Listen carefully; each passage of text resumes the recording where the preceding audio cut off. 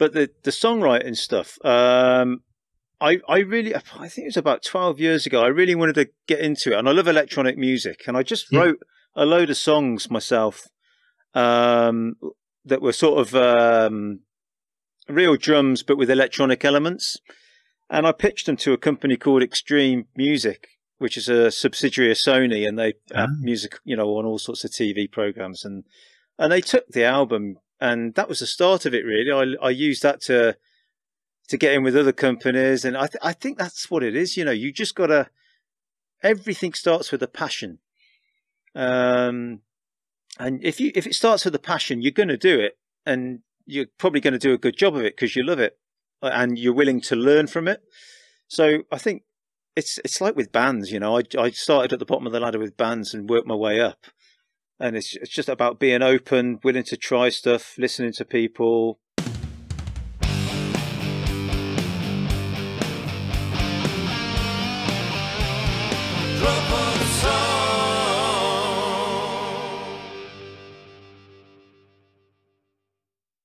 Welcome to another episode of Drum for the Song podcast. I am your host, Dane Campbell, and today's guest is the super talented Bullet For My Valentine drummer, Jason Bold. Before joining Bullet For My Valentine, Jason played drums in the very popular British electronic metal band Pitchshifter, but has also had a very successful career as a session drummer, having recorded and toured the world with well-known acts such as Killing Joke, Fight Star, Bill Bailey, Blaze Bailey, and Pop Willie itself. He was also the drummer in the metal supergroup Axewound, which also featured Matt Tuck from Bullet For My Valentine. Jason also records drums remotely for commercial ventures such as TV commercials and video games, and some of you gamers out there might be interested to know that he recorded the drums for one of the Halo games. He's also a very talented composer and has written and recorded various albums for sync companies such as Sony's Extreme Music and Sky.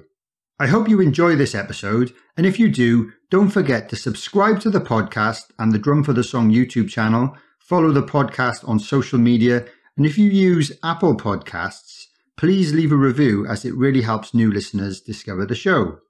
Cheers!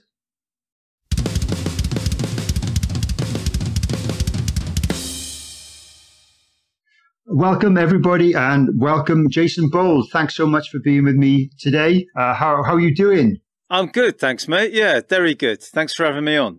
Oh, it's an absolute pleasure. Have you been busy today? Any drum related work going on? Yeah, today? I've been practicing in here. So this is my drum bunker, which is 70 meters away from the house. Wow. And anyone else. So I've been practicing today because we got a tour coming up at the end of the month, European and UK tour for 7 weeks. So I always like to practice as much as I can, and not get complacent. That's it really. Just some domestic stuff. Took the old man to hospital for a routine operation. Oh, God. I've just realised how tired I look because I got up really early to do that. So, yeah. You look fine from here, and I hope he's okay. Hope he's okay. He's good. He just phoned me, actually. He's come out of the theatre. He's raring to go.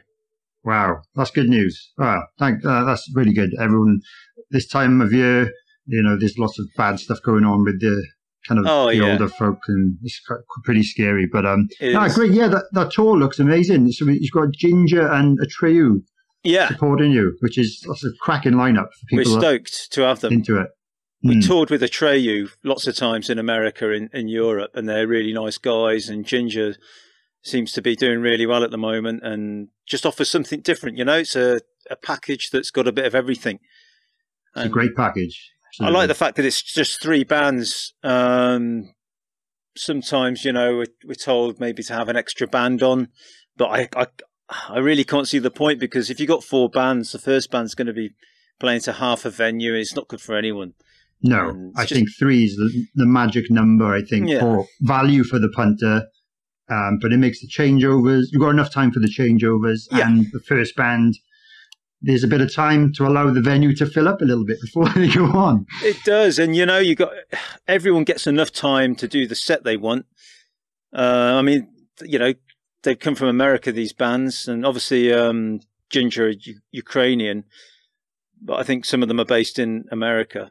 Okay. So if you're doing all that traveling and you're touring for 7 weeks, we don't want to be the band that's going to get the jip if no one's got enough time on stage, you know. So it's going to be a nice tour, really nice. Well, I noticed you're playing in Swansea, which isn't too far from where I live, so I'll try and come down to that one. Please do, yeah. You're more than welcome. I look forward to it. It looks great. And that new arena in Swansea looks fantastic. I've not been there yet. It's a new venue. So, is it? Oh, great. Yeah. So that's towards the end of the tour, so I think you'll look forward to that. Yeah.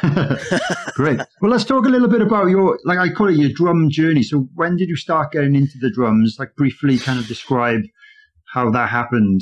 Well, I mean, my dad was in a band. He was a guitarist. My two brothers play guitar, but drums have always been around, you know, from when I was little, going to see him play. But it really kicked off at school when my best friend had a drum kit, and we used to go down to the local community centre every Friday. And I was about, I think, 12 at the time, and I just got hooked, you know. I was pretty shy as a kid, and I couldn't really find my place, and I grew up in a village. And I just got hooked. I just got a drum kit when I was 13 and didn't go out. Just practiced, you know. And I think because I was brought up in a village and there was nothing to do, it made me more focused, really. Yeah, less distractions. Less distractions, you know. I'm just glad I wasn't brought up in this day and age. I think I'd be terrible with the distractions now, but it's even as an adult, it's bad, isn't it? It is, yeah, really bad. Yeah, it's really as a kid now growing up.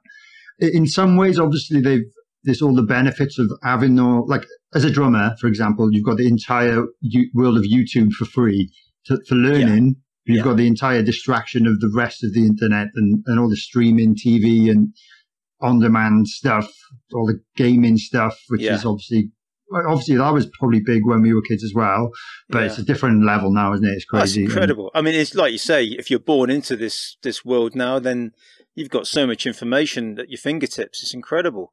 Yeah. Maybe too many opinions, too many wrong opinions, and you've got to have the intelligence to filter out the crap on the internet and use it to inform your personal style, really, your personal journey, if you like. Yeah, and absolutely. Not get too bogged down with the noise, you know, that doesn't mean anything. Yeah, that's good advice, actually, because I think a lot of us spend too much time just scrolling through, like you said, noise, when it's noise. Not important. It's not important to you. It's not helpful to you. You know, you get the odd bit of information here that might be interesting or you could learn from, but generally there's a lot of crap out there and just and like, well, I don't want to go into it too much, but like I read earlier on, Twitter makes people angry and Instagram makes people anxious. So just don't use either of them. Yeah. And it's true though. It's true because Instagram it just creates it's people putting fake bits of their life out there or the best bits of their life. Yeah. And things like that. And Twitter is just angry people arguing. No, it is. I don't get involved in Twitter. I don't bother with it anymore. I can't be bothered, you know. And Instagram I use for the band stuff, musical stuff. But yeah, you know, we're never going to post like negative stuff on Instagram. That's the thing. And it's wrong in a way, isn't it? But it's just how it is. You've got to realize that real life is, you know, it's not healthy for it to be incredible all the time. And it's just good to be like that, you know, not get too like way or too, just be in the middle. That's always good. Being in the middle. But yeah, that's great. And let's not talk about the internet too much anyway. Yeah. But so obviously you started playing when you got a drum kit when you were 13. Yeah. What kind of bands were you listening to, or what drummers were you listening to, or who inspired you the most? Well, it was, Slayer. But the first beat I learned was Ride the Lightning by Metallica. Wow. That's a pretty damn cool one. Yeah. So Lars was a big influence, and then Slayer, Anthrax, Dave Lombardo, massively, absolutely obsessed with him, you know. Because I found out he was left-handed on a right-handed kit, which is how I am. And I could interpret his fills quite easily. I used to slow down the record with my hand, you know, and write down what he was doing, and I'd perfect it. And see, back then, you know, there was no iPods or anything. I didn't even have a ghetto blaster. So on the drum kit, when you learn a song, I had to memorize it in the structure.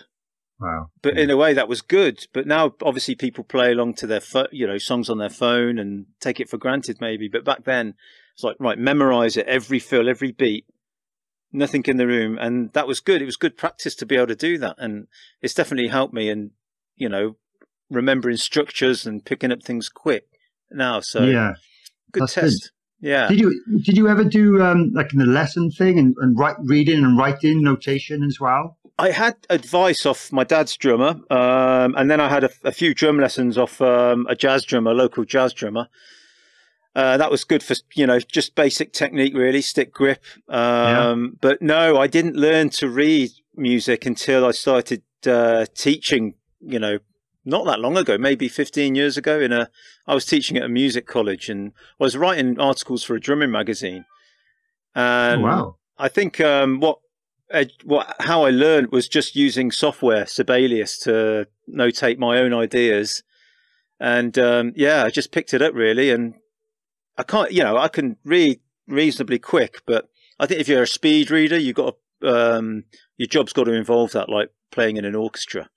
Yeah, but, absolutely. I'm not that way inclined myself. No. so it's weird. Some like metal and rock guys are, some of them aren't. So it's always interesting to know and whether they picked it up later on in life or earlier on. Because I understand it. I've never been able to kind of just read it. Unless you got a purpose, you wouldn't bother educating. I only educated myself because I was doing a magazine, and I use it a lot now when I teach, and even if I need to remember fills in the studio, I'll notate stuff and have it on a laptop, or I've got a screen there in front of the kit, so I'll put stuff up there and replay it as well. Reference that is cool. Your room looks amazing, by the way. It looks perfect. Yeah, it does from that angle, but it's a complete mess. All drum rooms don't look are at messy. the floor. Yeah, it's used, I don't want it to be like... I had enough of that when I was living at home with the old dear. Keep this tidy, keep that tidy. No, this is my room. This is your room, yeah. I know what you mean. So I did hear on another interview that you do remote lessons. You still doing that these days? I do, yeah. And funnily enough, one of the guys I teach, lockdown happened and he went to remote lessons and he stayed like that. And he's only half an hour away. All right. Yeah. Well, it saves on the journey for him. It saves on petrol for him. It does, yeah. I can understand if they've got a setup at home, why not? It works for some people. Other people, it doesn't work for at all. Yeah. And I've only got a handful of students. I don't want to teach loads of people because, well, obviously, I'm so busy with the band and writing and recording as well. I want to enjoy the teaching and keep it small, and I don't want to let people down when I go away. I want them to be able to teach themselves. So we pick up when I'm back off tour, and it's good. It kind of prolongs the whole education thing for them. So, because most people, they'll stop having lessons after 2 or 3 years and find their own way. And it's nice to have gaps in between lessons. You don't need a lesson every week. I agree with that. I think sometimes every week, unless you're one of these determined guys and you have the time to practice 2 hours a day or whatever, I think weekly is pushing it slightly for most adults anyway. It is. Working adults, I think, is pushing it. Definitely. But yeah, I think you've got a really interesting style. I've listened to a lot of the stuff that you've done. Sadly, we only arranged this a few days ago. I would have done a bit more homework if we'd arranged it in advance. But yeah, the 2 Bullet albums you played on are incredible. So congratulations. They're very different. Yeah, they are. They're great albums. The most recent one, the self-titled one, blew my head off this morning. I was like, wow. And what I did notice about it for I guess like a heavy metal album, a modern heavy metal albums, the drums sounded more organic. Whether they are or not, I don't know. But as we know, a lot of metal albums these days, a lot of them are triggered and there's samples everywhere. They sounded very real to me. I'm really pleased you said that, Dane, because we were going for that. We wanted something raw and real. And, triggers and samples are used on every album, even the most organic sounding albums. But they should be used in a way that augments and reinforces the real sounds. And there's some like new albums out there at the moment, and it just sounds like a drum machine. It's awful. Yeah, it really pushed me off. I struggle myself to enjoy it. It's no disrespect for the drumming on some of these albums, because they feature great drummers. It's just the way it's been produced. But we're really pleased with what Carl did on the album, and I had a little bit of input with the drum sound, but to be honest with you, it's mostly from the natural mahogany kit I use, the Pearl Masters mahogany. Ooh. And that's warm, the very toms. warm. Yeah, really warm and loads of attack. And the snare was this, actually. This is like a brass snare by Pearl. Nice. And it weighs a ton, but it just it sounds incredible. I had a Ludwig Black Beauty, and this makes it sound like a cheap drum. That's on the shelf now. That's a good advert. That's a good advert for Pearl. It is, yeah. They should make an advert on that. Not that people buy magazines these days, but yeah. You could put that online. Makes the Ludwig Black Beauty sound like a cheap drum. It does. Yeah. Oh well. I played one on a festival, a Black Beauty, and yeah, it was pretty good. But they're great drums. Yeah, they're good, and all drums are good. I've played, some great Pearl drums. All the brands. I don't always get at my level. We ask for, because I play Sona. We always say Sona preferred, but then I very rarely get it on a rental kit when we do fly out shows and stuff. So I'm very lucky if I get a Sona, but normally it's Sona's great. Yeah, I love them. But when we tour, I can obviously take my own kit. But during the summer, we do lots of weekend fly outs. So I just take a pair of sticks and a stick holder and my pedals. I take my double pedals because I don't like using random pedals. I'm not good enough to just be able to just play any random pedal. I don't think many people are, Dane. I don't think many people are. It's scary. When, I've done gigs before where there's been a 20-inch bass drum and a 22-inch bass drum, and that messes with your head. Oh. Yeah. How does that work? Surely there's no consistency. I leave it to the drum tech to make sure he gets them as close as he can. Yeah. But yeah. I guess it is like that sometimes. But yeah, you had a great career so far with Bullet. We won't go into how you joined and all that. People can find that information out themselves. Yeah. If they want, there's no point talking about that. But what would you say your career highlights have been so far with the band? I think the first time I played with Bullet as a session drummer was 2010, and I was thinking about it the other day, and it still blows me away. It was their first arena tour. Wow. Where we did Wembley Arena, Birmingham NIA, obviously Cardiff CIA, Manchester MEN. And it's just incredible. Like, I only had a few days' notice to get ready for it, and that was a massive highlight, And then obviously I joined in 2016, 2017, and the first American tour I did with them was amazing. I was blown away actually by how big Bullet were in America, because I'd been in a lot of bands, and everyone tries to break America, and it's so difficult because it's so big. And the problem with America is there's not many venues in between 3,000 and 10,000. Right. So if, you can kind of get to a level where you're selling out House of Blues, 2,000, and then you get the odd 3,000 cap venue, and that's awesome and everything. But to get to that like ice hockey arena level is so difficult. You've got to be brave and make a jump, or get lucky on radio, or have the whole machine behind you. But Bullet, I think the great thing about the band is our fan base is very consistent globally.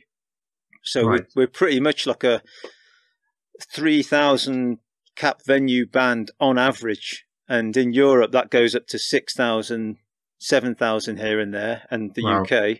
Yeah. But yeah, it's good. We're lucky, we've got such amazing fans that help us sustain that.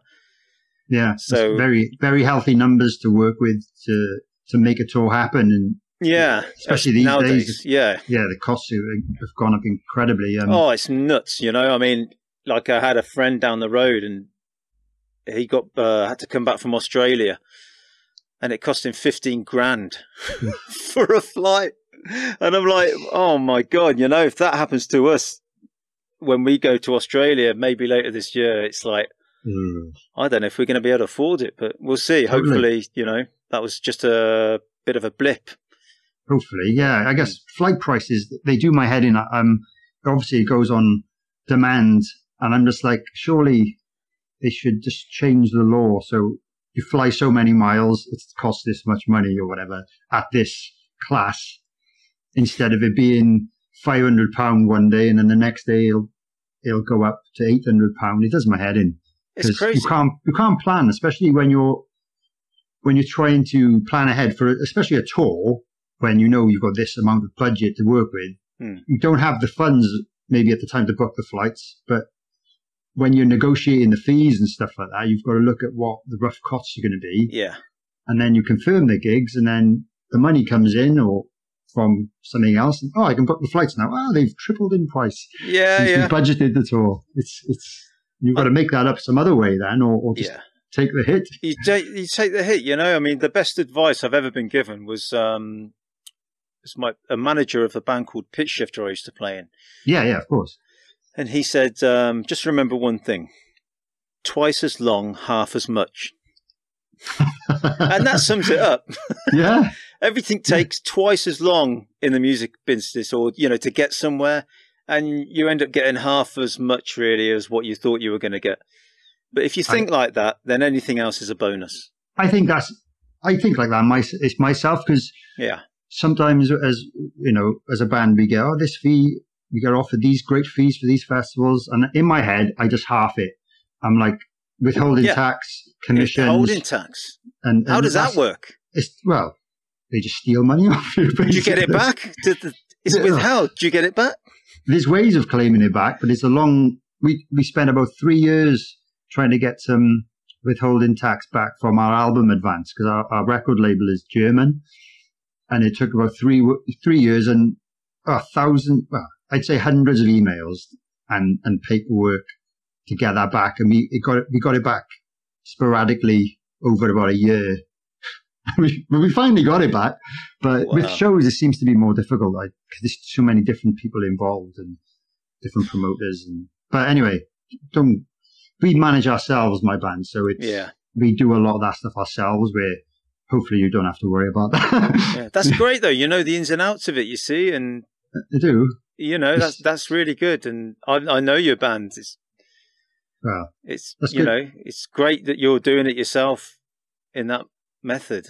Yeah, it's sometimes I think it's difficult. Yeah, and we all have our own little jobs, but when it comes down to there's probably certain things we can't achieve at the moment, and sometimes we might need to take that jump and get a manager. But then we're giving away more money, but hopefully they can make us earn more money. So that's the balance really.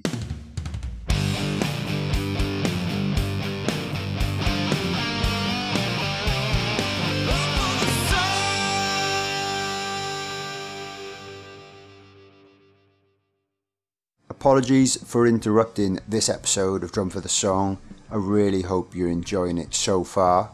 I just wanted to take a few moments to tell you about my Patreon page. This is a place where you can support the podcast in exchange for some bonus content. You can head over to patreon.com/Drum for the Song.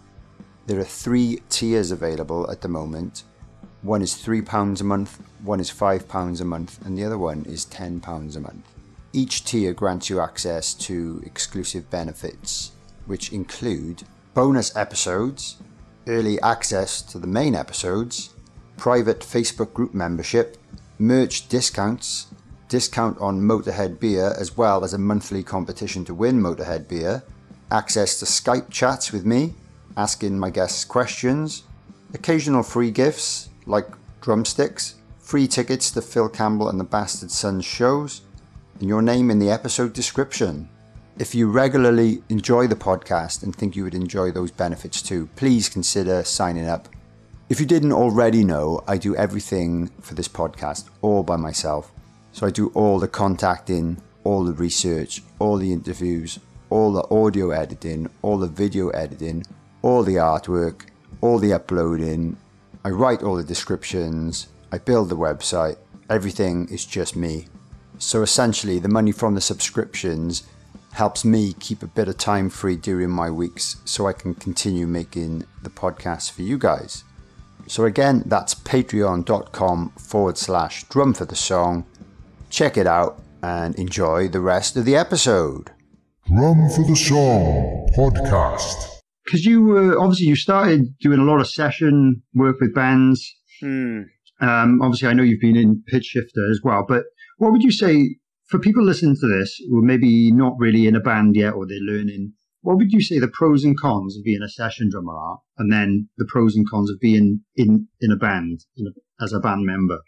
Well, if you're a session guy or girl, then you got the variety. You know exactly what you're going to get paid. That's true. That's massive. You can walk away from all the mess and the politics and any other stuff that's going on.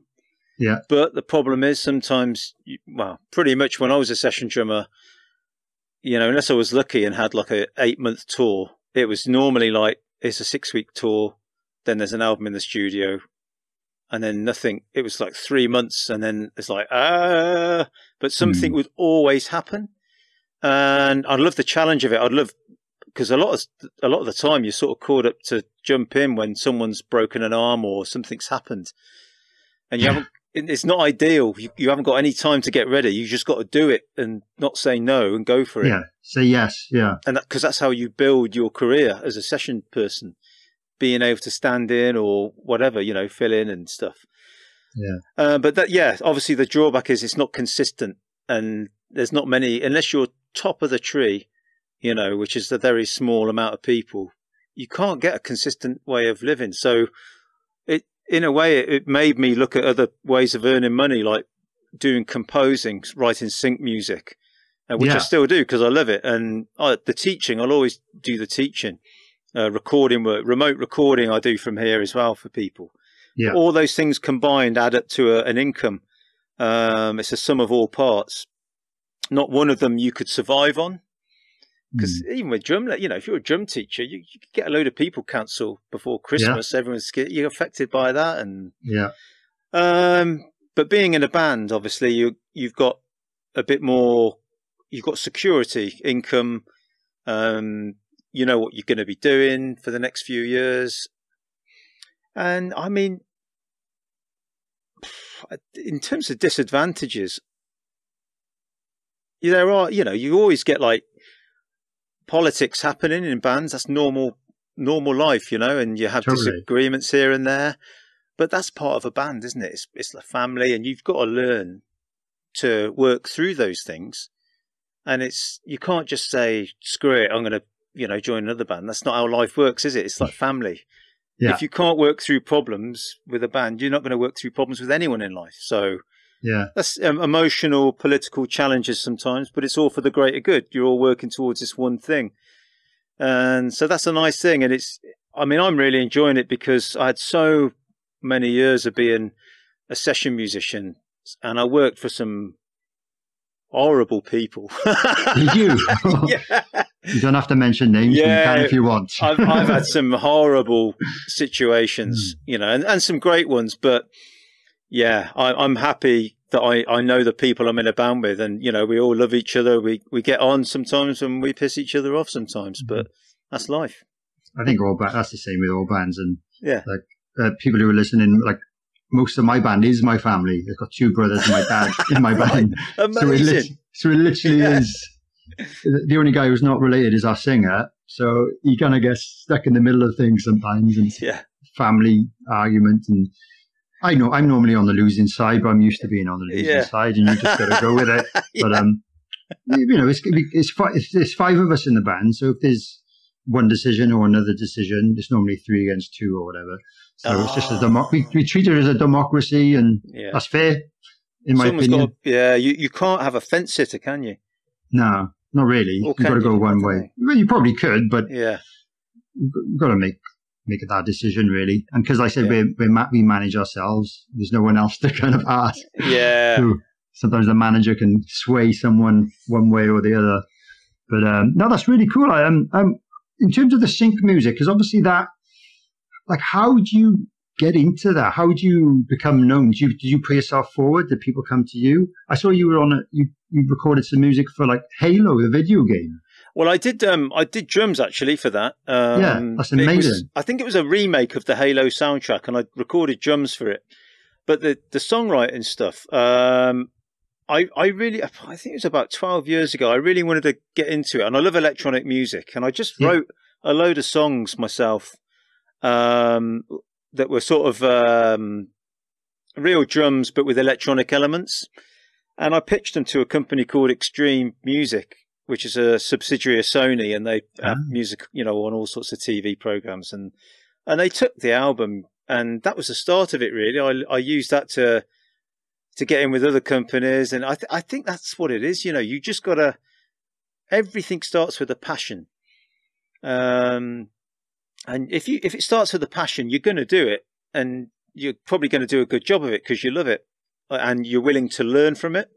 So I think it's like with bands. I started at the bottom of the ladder with bands and worked my way up, and it's just about being open, willing to try stuff, listening to people. And then I got some work with Sat V, which is Sky. Oh. It's a music label that writes albums for Sky, and I do briefs for them, every now and then. I've been doing that for 10 years, and I love it because it's challenging. So it's anything from cinematic stuff, orchestra stuff. We did stuff in Budapest with an orchestra, me and a few other composers, and like drum albums and like hip hop stuff. And I like the variety, that sort of, it feeds my appetite for variety, which is what obviously I don't get with being a session musician, but I get it with being a composer now. And I love that. And, like Bullet is my sort of, my drumming gymnasium, if you like. So tell me about it. I don't know how you. Well, like I never class myself as a metal drummer. Yes, I use a double kick pedal. Yeah, I have a relatively small drum kit, but I've never classed myself as a heavy metal drummer. Yeah. And I certainly can't do a lot of the things I'd like to be able to. But I've never been in that project that requires it, so it's never pushed me far enough to force me to do it. I wanted to match Dave Lombardo's double kick speed, when I was 14, and there you go, and it's always been there, but I always have to work on it. I'm scared if I don't play the drums for more than 2 weeks. Wow, yeah. So I have to, I love practicing, and I at the moment I'm in this routine where I'll come in, I'll go through as many Bullet songs as I can. Tomorrow I won't do as much, and then Wednesday I'll do some more, and I'll try and do that 3 or 4 times this week. But I also want to practice stuff that I want to do as well, different techniques and things, to come up with different ideas. So it's just keeping the plate spinning. Definitely. Nothing's easy, otherwise everyone would be doing it. That's what they say, isn't it? Yeah, exactly. That's a good point. And so that's a good point. Physically, it's obviously very difficult. Do you have any particular warm-up routines before a tour, before a show, that to be able to pull the things that you do off? It's more up here, Yeah? Okay. I mean, I'll go through the set on a warm-up kit backstage, most of the set before a gig, and that just gets me in the zone. And because the strangest things can happen live when you're used to playing the simplest songs, Yeah, I know what you mean. Oh my God, it's just mental. I remember in the early days with Bullet, I'd look out at the crowd and really get into it, and then I'd be like, "Shit, where am I in the song? Is this like the first chorus or the second chorus? If it's the second one, there's a bridge coming up, and I don't want to stop if it's a verse." And so I'm looking at Jamie, the bass player. Is it the second? Yeah. Oh. But what if he was doing the same thing? You were both lost. I know. I've been in that situation, and normally you work it out in the end. You work it out because you have to. It's trusting yourself, and you get the sense of everyone's movements on stage where you are. But it taught me a lesson. Is because if you doing that at a festival in front of 100,000 people is not funny when it's being streamed live as well. I don't really get nervous unless I know it's being streamed, because I know I can't undo it. If it's a big gig, we do big gigs sometimes, and if it's not being recorded or anything, stuff happens. People make mistakes. You move on. You professionally find a way of just carrying on. Mm-hmm. But if that's on the internet forever, it makes you look a bit silly. But then we're in that massive boat, aren't we, with everyone else then? Yeah. That's the way I think, and the gig is what it is at that moment, and it should be embraced. Whatever happens will happen. And that's that moment. And then after, it's gone. It'd be boring it'd be boring if it was perfect. If every gig was perfect, it would be boring. Yeah. Especially for people to go to multiple shows, which I'm sure, like the Bullet fans, they sound like they're quite hardcore and dedicated, that I'm sure you get fans that go to multiple dates and stuff. I can imagine. Yeah. That's the fan base you have. Yeah. I mean, it's not like Dream Theater where people sit down and take notes. Oh, that was a mishit that night, or a different film. Nah. That's not cool. That's not cool. We're obviously coming up towards the end now. What's your kit consist of? I know you've mentioned pearl. I can see Paisley symbols in the background. Yeah, it's all pearl and Paisley. This is the mahogany kit. Lovely. I'm using heavy full crashes, signature reflectors, nice. Dark crisp hats, and I've got some like funny little stacky things here. Right there. Big oh, this is knackered. I broke this today. Oh, right, I was going to say. It sounds weird. It sounds awful at the moment after saying it's the best snare ever. The bottom skin went. Oh, I shouldn't have hit it, should I? The bottom skin went. So it sounds like a. Sounds like a timbale at the moment. Timbale, I was going to say. It sounds like a very nice timbale. Yeah, it's beautiful timbale. Best timbale ever.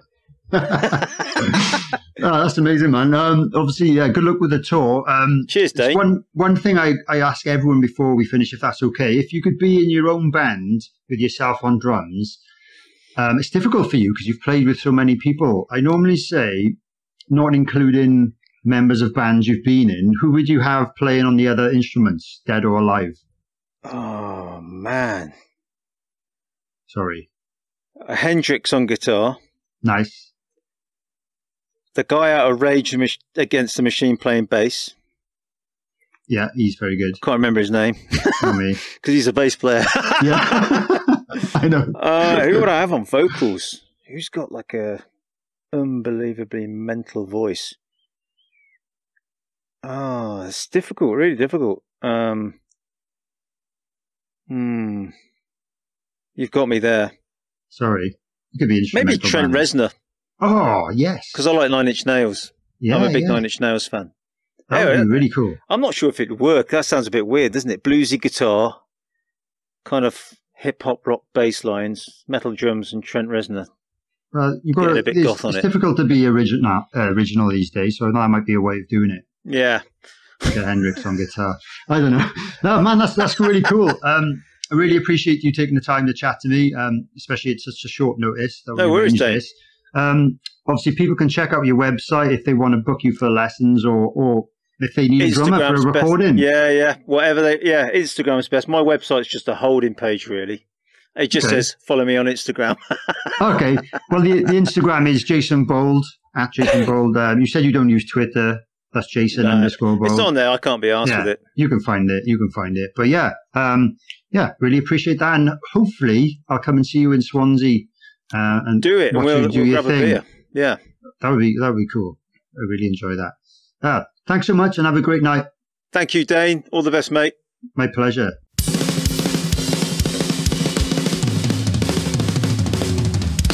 Drum for the Song podcast. Thanks for listening to this episode of Drum for the Song podcast.